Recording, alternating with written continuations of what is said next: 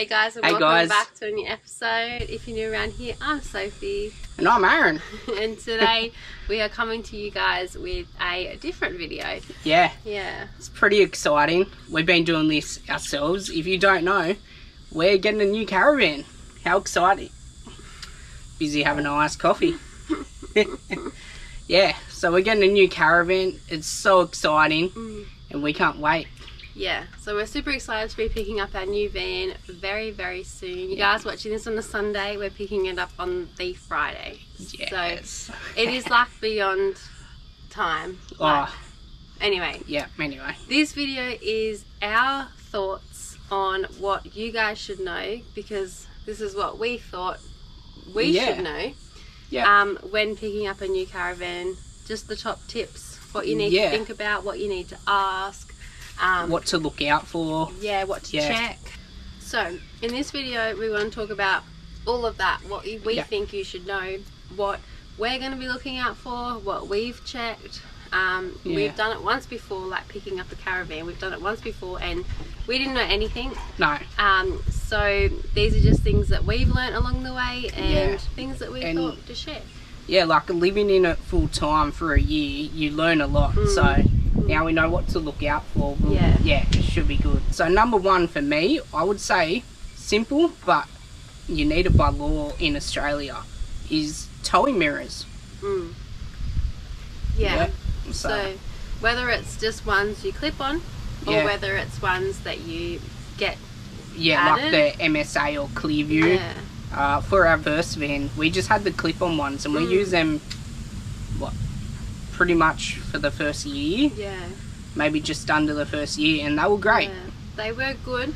The only thing is we noticed that they cracked the plastic on the mirrors. Where you clip them on, we may have screwed it too tight. Maybe. I'm pretty strong. So that's one thing.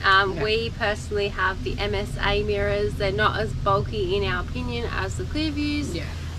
So they're the ones that we've picked. They look really nice and sleek, and when you're not towing, they just fold back up and you get such a good view. Oh, it's so good. So that's our number one. Number two would be making sure that you are aware what kind of tow hitch if it's require. A DO35, if you need to buy a pin or if they give you one, could be just a normal 50mm ball. Just make sure you check with the dealer what it comes with, so you know. Because the worst thing is going to pick up your van and then they go, yep, it's a DO35, don't you have the pin? Because then you wouldn't be taking it home. Like, it's a brand new van. If it's got the DO35, you would think they will give you the pin, but double check because not everyone does. And if it's a ball, making sure that you're just having the ball. Does it come with the other part that you need? So if this is the van, do you have the car part? Yeah, do you have the ball or the pin for the DO35? Number three is make sure you check with your dealer. I would do this probably a month or two before, in case you need to change your car around. The wiring on your 12-pin plug is the same as a van, because every van is different. So every brand, just make sure you check it. And also on that, making sure if you need a 12-pin plug or a 7-pin plug, because again, well, caravans you need 12. Okay, cool. Well, most cars I feel like have a 7. For your normal box trailers without electric brakes and all that is a 7-pin. But if you got electric brakes or any caravans, you need 12-pin plug. But on that, make sure you got, if you need the red Anderson plug, your grey Anderson plug for a fridge or whatever, just check it all. Make sure you have it all before you go to pick up the van. So wiring diagrams you can get off the dealer. And with things like the red Anderson for the fridge, that not relevant if you have a compressor fridge. No. So that's like another story. Just make sure if you need it, you get it done before you pick it up. It's all wired by auto elec, all done nice and ready to go to pick it up on the day. Number 4 of what we wish we knew before picking up our first caravan was, this one is super important in my opinion, And I don't know if it's been said before, but when we picked up our first caravan, we did it, and we were told by the guy who sold us a caravan to do it, but no one had said it before we went down there.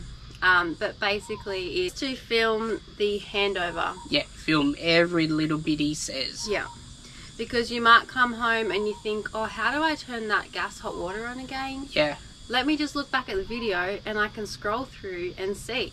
Yeah, and we did use that for what, the first month or so, getting used to the van. Yeah. We go back to that video. Oh, yep, he said to do this, or he said don't do this. Like, yeah, really important that you film. Yeah. Because there's little things, like it's so overwhelming on the day when you get the caravan. You're so excited. You're hardly listening. You're like, ooh.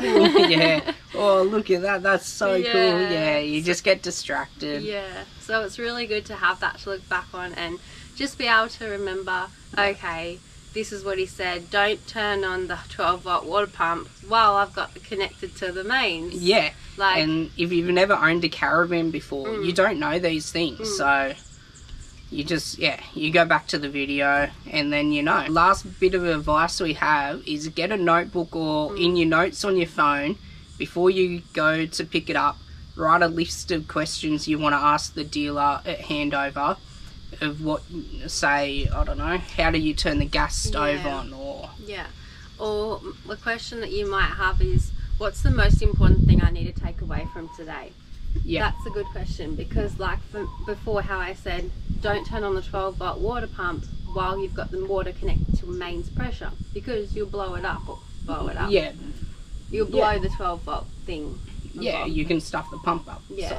So, like for me and you, never having owned a caravan before our first handover, these are things that we didn't even know. No. And you wouldn't know unless you'd owned a caravan before. Yeah. So, yeah, super important. That's one of my biggest questions. I always like to know, what's the most important thing I can take away from today? And they will tell you. They will have an answer for that question. Yeah. Another question you could also ask is, how do I hook up the caravan to the car? Like, it's different to a normal trailer. Because it's heavy, you got to crisscross your chains. Yeah. So people don't do that, but you're meant to. So. And this is the thing as well. You don't know unless you ask. You don't know unless you've owned a caravan before. Yeah. And even if you've owned a camper trailer before, again, it's different. It's different, yeah. So there's super important things that you can think of whilst getting closer and closer to getting to the handover day. Yeah. And these are just a couple of things we think are important to share with you guys, so that if you're in the same position as us and you're getting really close to picking up your brand new caravan, it's something that you can take away from this video and go to your handover day more prepared. Yeah. Last bit of advice that we have also for you guys that we almost forgot to share. I'm a very organised person, and I like everything to be in its place. So in saying that, I would like to take a folder down so that when you get handed over any paperwork, you can put it directly into your folder, and then when you go home you can pull everything out and have a look at what's important, what's not important. Things like your warranty booklet they may give you. They may give you information on the items inside the van. Like for example, I remember with our last van they gave us paperwork on how the aircon works, paperwork on how the fridge works, like all of that kind of stuff. They will give you that paperwork. So if you can put it directly into a folder, you're not going to lose anything on the way home. For us, driving down to Victoria, it's quite far. You might lose a bit of paperwork on the way, but if it's all away in a folder, you know where it is. You can look at it when you get home. Yeah, and always keep it in one drawer in the caravan. Always keep it with the caravan, just so you know where it is. And with your service booklet, ask them what's the service intervals for warranty. It could be, so I think ours is the first 1,000 Ks you get your first service. Then it's every 20,000. I would have to check. It might be different nowadays. It might be different, but it was every 10,000. Yeah. And if you don't get those stamps and you don't get it authorised, you don't have warranty, which is super important. People think because they don't have odometers they don't need to get them serviced, but you do. You do. It's either the kilometres or once a year. Yeah, depending on how much you use it. Yeah. So those are just a couple of things. There is so many more things that we probably have missed, but a couple of things off the top of our head that we've been thinking about this week leading up to the handover, and we hope it helps you guys if you're in the same position. And get excited because we have a new caravan. This time next week, we'll be on the way home from Victoria with a brand new caravan. Yeah. How exciting. I'm so excited. There's going to be so much content to come. If we are a little bit quiet for a couple of weeks, bear with us. We're finding our bearings. And we will catch you guys very, very soon. But if you enjoyed this video or if it helped at all, make sure you give it a thumbs up. And don't forget to subscribe. We'll see you next week. Thanks, guys. Bye.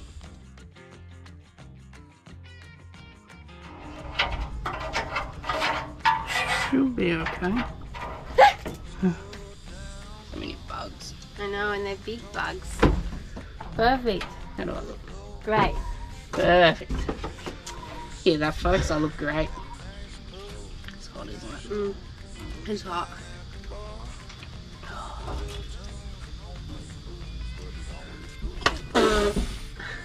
Watch that chair. That's the dodgy one. It's a broken one, mate.